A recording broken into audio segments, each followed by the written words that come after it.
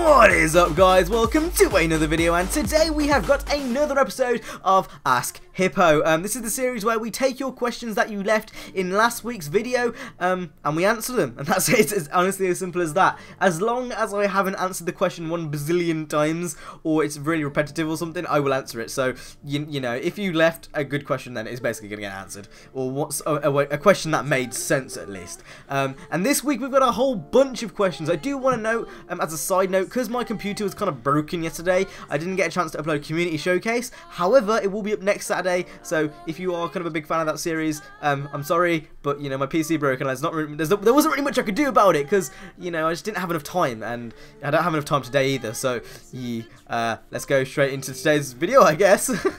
Okay, so the first question comes from the Professional Drift, and he has 3 questions. So number 1, Liberty Walk or Rocket Bunny. I was about to say RB then.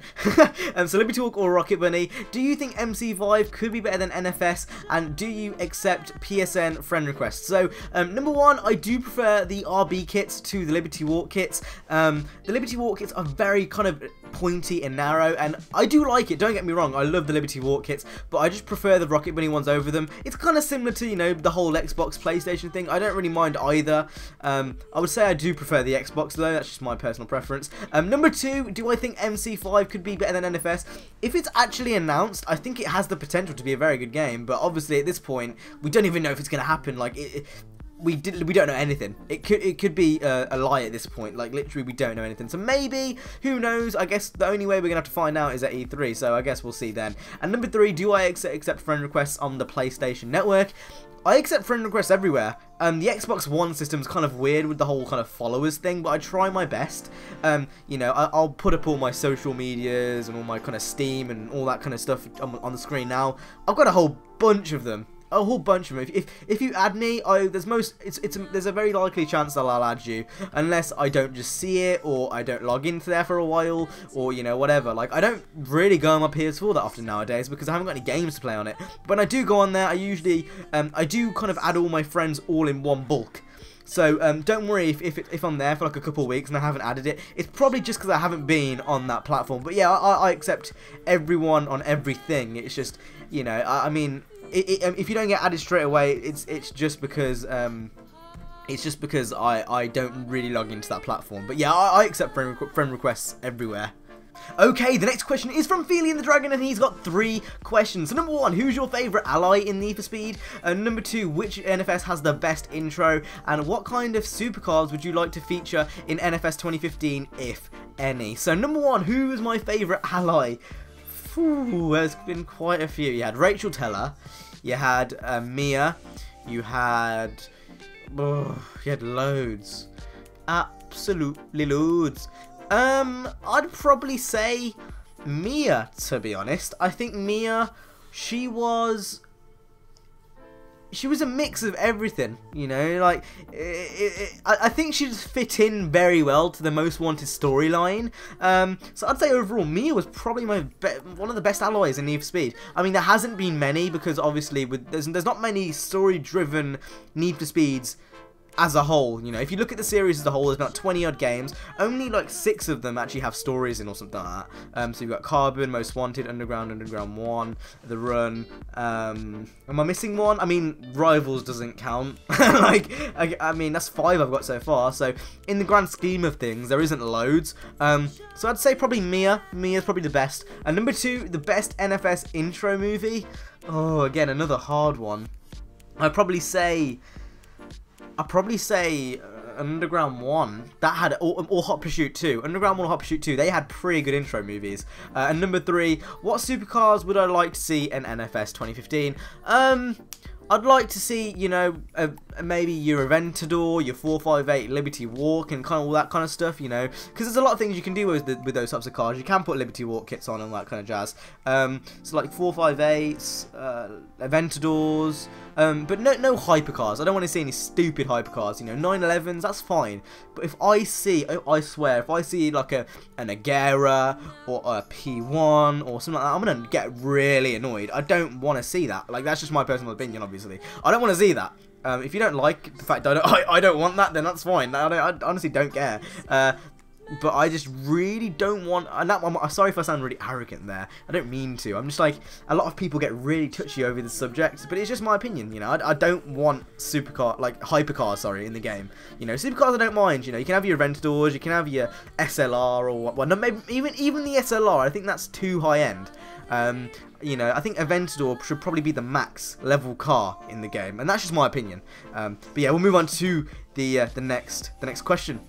Okay, the next question is from LeBron15, and his question is, Fast and Furious or the Need for Speed movie? Now, I believe I've answered this before, but since we've got a lot of new subs, a lot of you guys probably won't know the answer to this. So, for me personally, it has to be the first Fast and Furious. That film was absolutely amazing. The Need for Speed movie was really good. I have seen both, obviously. I'm actually a really big Fast and Furious fan. And Need for Speed, obviously. Like, if you guys didn't already pick up on that. But I'd say the first Fast and Furious film was better, just because it was based on illegal street racing, obviously. You had the Supra and stuff, and it was just all over a better film for my personal like tastes.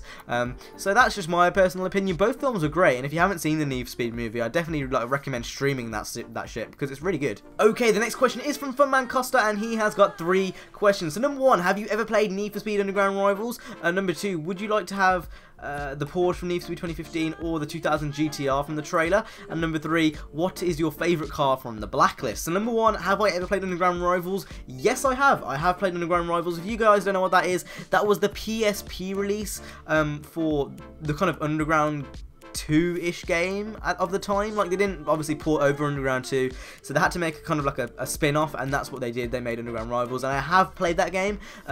Number 2, would I rather have the Porsche or the 2000 GTR from the trailer? I'd rather have the RWB Porsche, to be honest. I think it just appeals to me more than the 2000 GTR. And number 3, what is my favourite Blacklist car besides the M3 GTR? The M3 GTR, probably, it's the most iconic, but I don't think it's my favourite. If we're talking about cars that I would use in the game, definitely Vic Supra. Vic Supra was OP! But then if we're talking just about normal cars, I like, as in favourite looking, I don't really know, man. That's quite a hard question. I'm trying to think. I mean, Izzy's RX-8 was quite nice. Ming's Gallardo was quite nice. But I'd probably say the RX-8. I think the RX-8 looked the best. That's a hard question because there's like 14 cars to pick from. But I'd say probably Izzy's RX-8. I mean, the RX-8, it's one of my favourite tunes of all time. And the livery on that car looked insane. So I'd probably say Izzy's RX-8. Okay, the next question is from SilverFox6687, aka Charlie the Petrolhead, and his question is, what is your favourite small cars, for example, the original Mini? To be honest, I think I've answered this before, my favourite K car, it's the Mini. My favourite car, like, of that size, like, favourite small car, is definitely the original Mini. The Japanese counterparts, I mean, the Cappuccino's okay, but I think the Mini, I don't know, it's just that car, isn't it? It's Mr. Bean's car, yes. I don't know, I just prefer it. I think it looks cool. I think there's a lot of things you can do to it as well to make it look even better. So I'd probably say the original Mini, to be honest. Okay, the next question is from Drift Racer John 11, and his question is, what guest cars from movies and TV shows do you want to see in Need for Speed 2015? So what he means by this is, what cars do you want to see from other games featuring Need for Speed 2015? Now, I was a bit confused about this question because really, doesn't make a lot of sense, you know, like, you should be able to make whatever car you want. Now, hopefully, if they have a livery editor, I mean, I'm hoping they do. I mean, they've got to. I mean, it's almost a standard for racing games nowadays. I'm hoping you can make whatever you want. I don't think there should really be any specific ones. I think you should be able to make whatever you want. I mean, to have that freedom to have a livery editor is almost a standard in racing games nowadays. So personally, I'm expecting that, but I guess we'll have to see, you know, until day of launch. Okay, the next question is from Rocket Bunny 41, and his question is, what is your favourite JDM car and why, and do you like Rocket Bunny itself? So I've actually already answered these two before, but I'll quickly go over it just for you know, confirmation's sake. So that my favourite JDM car is the R32 GTR Skyline, the BN R32, and the reason for it being my favourite is A, it looks gorgeous. It just looks perfect for me. It just suits all of my aesthetic needs, and I don't know, I just prefer it. I think it looks nice. And then number 2, do I like Rocket Bunny kits? Like I said earlier, I do like Rocket Bunny kits over Liberty Walk kits especially. But yeah, I love Rocket Bunny kits. They look really nice. Yeah. Okay, the next question is from Zhao, and his question is, what is your favorite underrated JDM car? So basically, what is the most underrated JDM car of all time? So I think I've answered this before as well. Actually, there's been a lot of questions which I've already answered. Most underrated car. This is hard. This is a hard question because there's not. Oh god, I've just turned my Xbox on. No. Sorry about that. I'm not sure if you even heard that. There's a lot of JDM cars out there which, you know, there's not really one underrated car. If I had to pick one, I'd probably say the 240Z. I think that car is really unique. And I think a lot of people look over it when they think about JDM cars and Japanese cars and imports. They kind of look over the 240. The 240Z is a really nice car. So I think that's probably one of them. I think it just everything surrounding that car is really nice, and I think it's really underrated actually. So I'm not sure if you literally just heard that. But you know, my Xbox 360 tray just opened. I went to go close the window, came back, and I've literally just tread on my 360. So it's broken, which really has put a bit of a downer on my day. So no carbon Let's Play till I get that sorted. But that's actually really disappointing. I thought I'd just pop that in because I'm probably going to tell you guys at some point anyway. Yeah, my 360 is broken. However, we still have one question to answer, and it's from Neelix Gaming, and his question is, well, his questions are, should I say, PSP or Nintendo DS, Hot Wheels or Matchbox, and if you could own a car company, which one would you own? So number 1, PSP all day long, that shit was insane. Number 2, Hot Wheels, and number 3, I would own Volkswagen, because they own every other company known to man. And on that somber note, it's time to end today's video. That's actually really upsetting. I've managed to break my 360 today. But I guess, you know, the world goes on. So, if you guys enjoyed this video, please hit the like, subscribe, and I will see you in the next one. All my social medias down in the description below if you want to go and follow. And yeah, guys, I'll see you in the next one.